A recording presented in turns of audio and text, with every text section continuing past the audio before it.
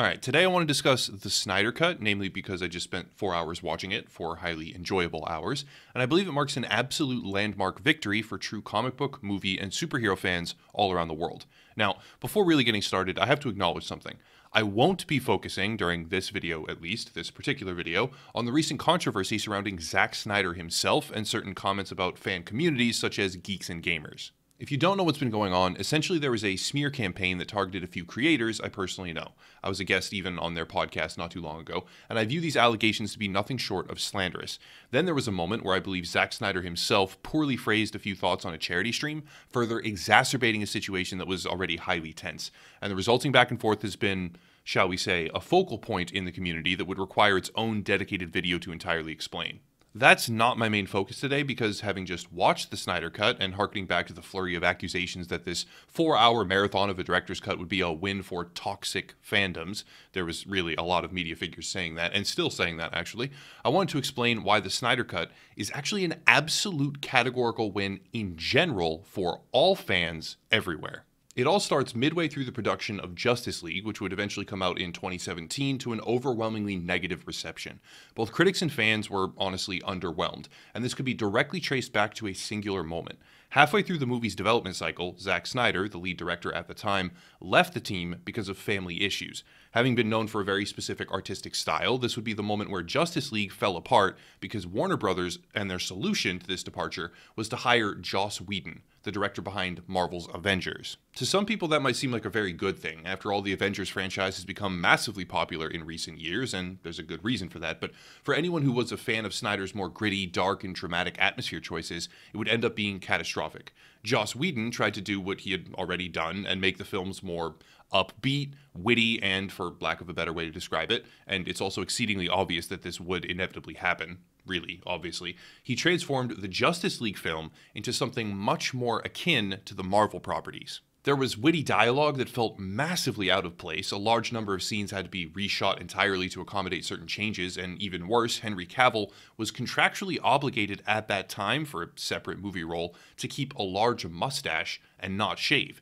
This led to special effects being used to conceal his facial hair, which made it painfully obvious just how much of the movie had been adapted, and the collision of these two directors' unique and individual creative stances led to a really, really bad film. Enter the Snyder Cut.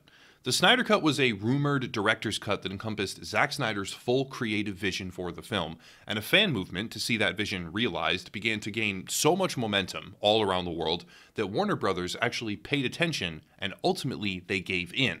The thing was, that movement, almost from day one, came under fire because harassment or toxicity or whatever other manufactured complaints can be churned out to demonize a group of people who love the cinematic universe and really wanted to see a good Justice League movie, not some sort of demented amalgamation of separate visions. Here's the part where modern social media norms will try to dictate that I conform to the virtuous theatrical practice of condemning any harassment at all, or insults, or toxicity because they are wrong, and that's always bad. It's the part where they bludgeon people into adding qualifiers to their support of anything by demanding that they always denounce every little thing that goes too far, while trying to modify the behavior of others, even minuscule sections of a movement, because those sections are wrong and vile and blah blah blah.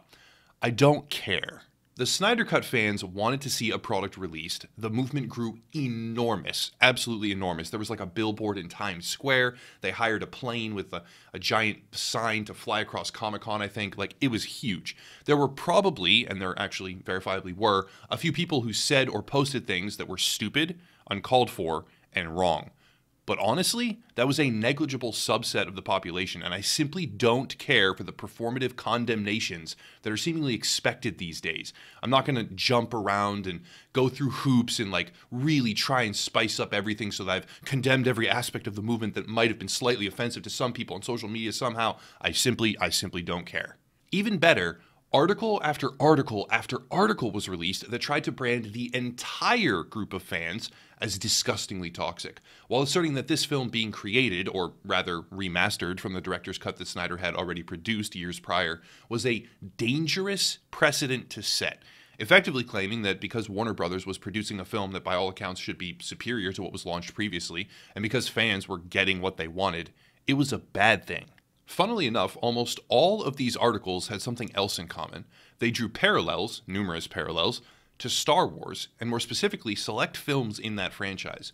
The reason for this is pretty simple. The most recent Star Wars films are objectively bad from a narrative perspective, and have been rightly criticized for that fact.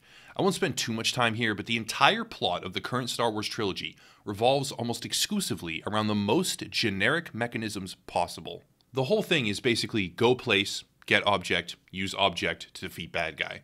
There's little to no character development whatsoever, and the most prominent flaw is that the ultimate climactic moment cannot possibly mean anything or invoke any sort of quality response from viewers, because Rey has never once suggested any sort of susceptibility to what the Emperor is eventually offering.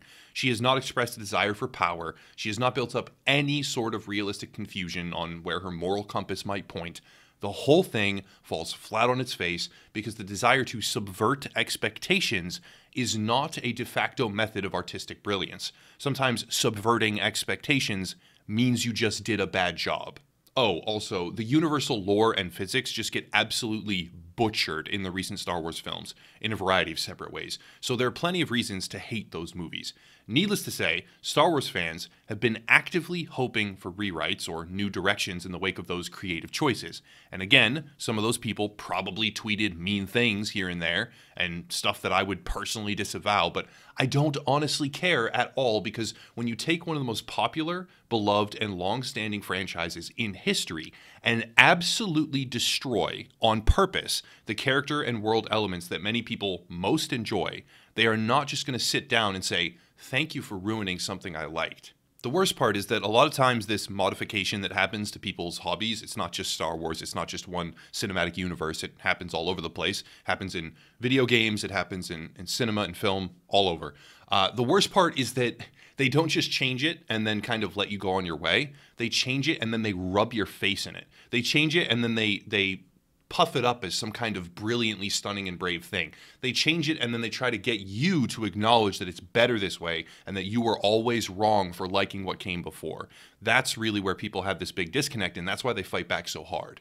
In addition, when you, as a fan of something, anything really, get attacked and called a bigot or a racist or alt-right just because you criticize badly written aspects of that new story, it doesn't exactly make you receptive of the message that your antagonists are putting forward between those insults.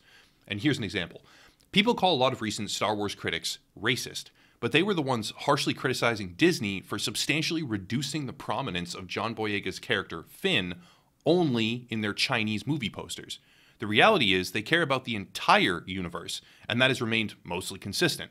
But that consistency is ignored because those that want to silence them can just selectively highlight individual stances within the movement of criticism in a larger picture, a much larger picture, in order to make them seem hateful or prejudiced.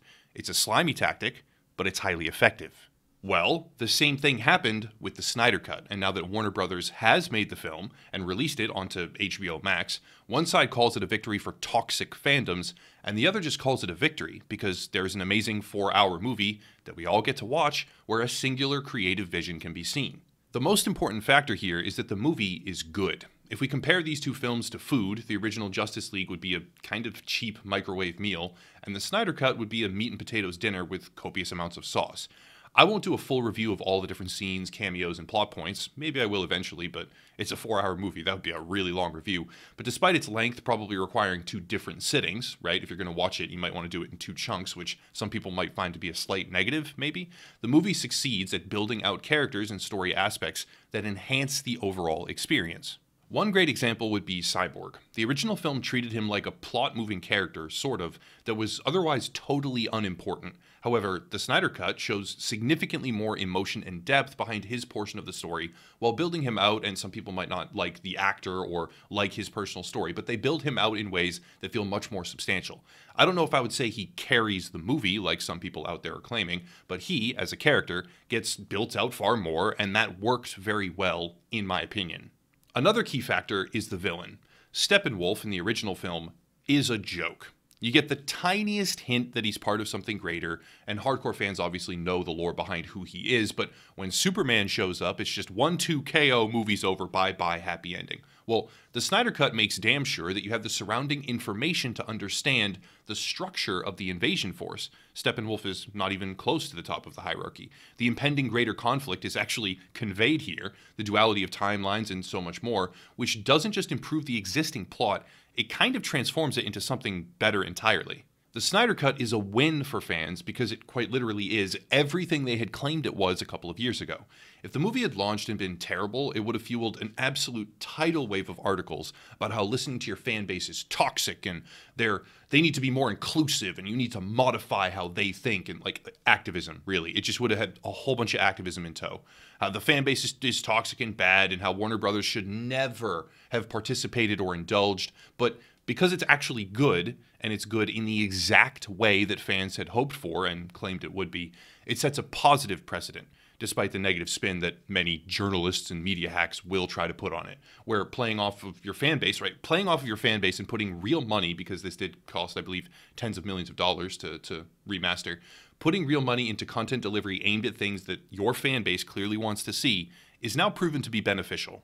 Obviously, the film also benefits Warner Brothers. The new subscription service HBO Max gets a popular piece of content. The subscriber metrics get a boost, probably a huge boost based on that. It's overall, especially during a pandemic, a savvy business move, but ignoring the added benefit of seeing the most dedicated, central members of a fan base finding success, seeing a product that they love come to exist, and that product being an absolutely undeniable success story when compared to the film that it supplants, well, it's worth acknowledging, especially when so many voices on the other side will seek to slander and tear down those who are happy to see it. The reality is, a counter movement that sets up against something like the Release the Snyder Cut fans, back when it was a hashtag on Twitter and kind of a social media push, will have just as much, if not more, vitriol, harassment, and underhanded brigading tactics in order to stop fans from expressing themselves as they claim their opposition to be guilty of.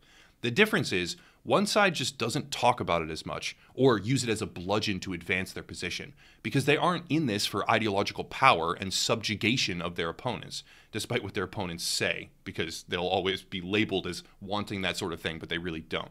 They are in it because they care for the entertainment medium, they care for the franchise, and they care about quality stories that they are then able to enjoy. The Snyder Cut is a win for actual fans of the Justice League property. It's an objectively better product than what we had before. Warner Brothers gained subscribers, among many other things, while putting tens of millions of dollars into a project that created jobs during a global pandemic. And ultimately, we got 4 hours of a great story, and everyone, literally everyone in this equation, is better off as a result of this. It's a win, period. It's not a win for toxicity. It's not a dangerous precedent. That's laughable that anyone would ever say such a thing. It's not a dangerous precedent to set. It's a good thing. It's a success story, and it's worth saying so publicly and with confidence. Now, I'm not here to only sing praises. There are a few scenes where I just didn't see a point. The length could have probably been trimmed down slightly with absolutely no downside.